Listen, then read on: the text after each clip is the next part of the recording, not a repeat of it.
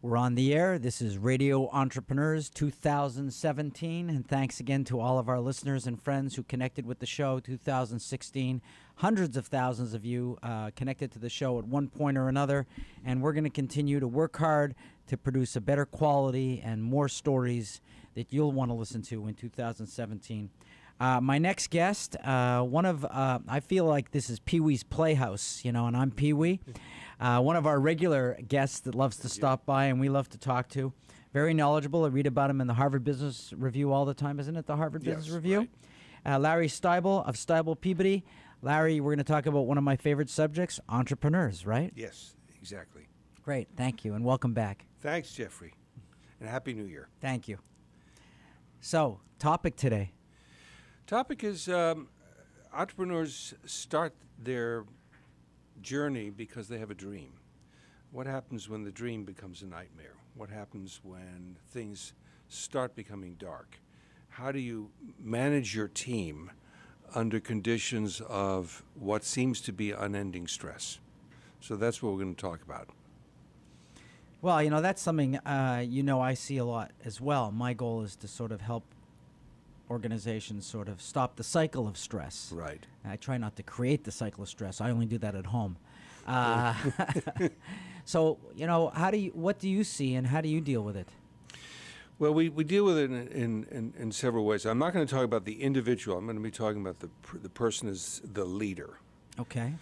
The first thing to sort of understand is that no dream doesn't have bumps. There's going to be stress in every entrepreneur's journey. And sometimes it's just bumps in the roads, but sometimes it's really a big rut in the hole. And you think you're in a hole and you're never going to get out of the hole. Right. And how do you handle it? And how do you motivate your team? First thing you got to remember, there's a lot of research to show that we know viruses are contagious, but so are emotions. If you are communicating stress, uncertainty, that you're not sure of yourself, it's going to be contagious with the rest of your team, and they're going to pick up on it. I heard this wonderful story on Book TV last weekend. They were interviewing someone who had done research on George C. Marshall, who's one of my heroes. General George C. Marshall. General George C. Marshall. The Marshall Plan. The Marshall Plan, the architect of World War II. I mean, this guy is just absolutely incredible. The architect of the peace. But he was the aide-de-camp to Blackjack Pershing, who was the commander-in-chief of the Allied Expeditionary Forces in World War I. And one day, he's had a really tough day, and he is in the back seat of a car being driven, and he just looks exhausted, terrible, spent, and it immediately goes around that Jack Pershing is depressed, and he's given up all hope of winning. And from that experience, George C. Marshall learned that leadership is an performance art. You may feel depressed, upset, hopeless. You just can't communicate it. If you're dealing with unremitting, difficult stress, you're probably going to be laying people off to save money. Right.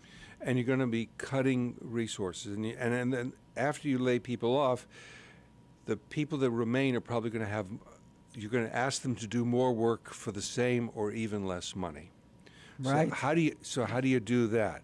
So and keep them motivated. And keep them motivated. So Joel Bruckner at Columbia University Business School has done some research about the motivation of employees after a layoff. And he looks at this as kind of an inverted U. So if you think of a U and then turn it upside down. The two sides of the U, on one side is the typical thing that I see in my business career, which is, oh my God, we've got some difficult times. We don't have a lot of money, so we're going to lay people off. We're going to give them as little severance as possible. We're going to give them no outplacement or just a token outplacement and just get them out the door. Everybody understands we need to save money. That's the worst thing you can do. Right. What because does it say to the people staying? Exactly. Forget about the people that are leaving. That's difficult enough. The people that are saying, you just screwed the people that have been helping you, and I'm left, and you just told me what you're going to do to me. Right. if things don't improve. I better Right. get my resume on the street. So that's the one end of the U. But the other end of the U is equally bad, which is, well, I know we've reached a pothole, but you know, my father's incredibly rich, and he's going to support us all. So don't worry about it. You got a job for life. That's equally bad. Once, if people feel that nothing's going to be done, I'm perfectly okay. They're also going to be demotivated. The middle point is life's uncertain. Nobody's guaranteed a job forever. But if you tried your best, I'm going to take care of you as best I can.